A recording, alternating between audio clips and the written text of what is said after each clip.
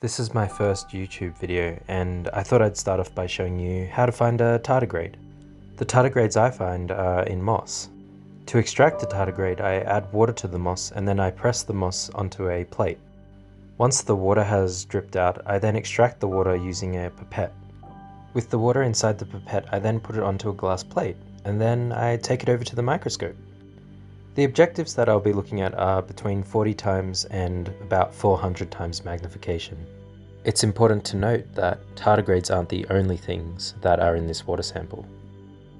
The micro world is truly unforgiving.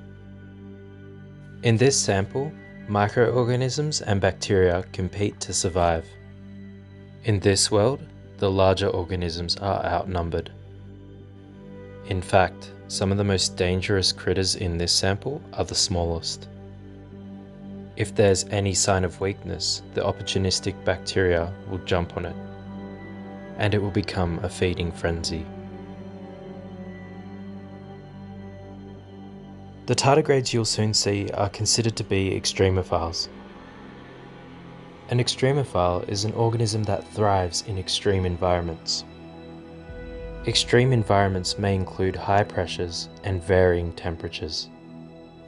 However, what else does the tardigrade offer to ward off varying predators in this micro world? Every tardigrade has 8 legs. Each leg contains up to 3 to 8 claws, and these claws are sharp. To protect her young, a mother will lay her eggs inside her molted skin. The eggs are then covered with sperm of the male.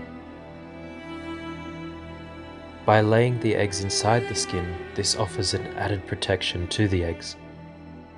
The shed skin acts as a barrier to other microorganisms, and it prevents them from eating the vulnerable young.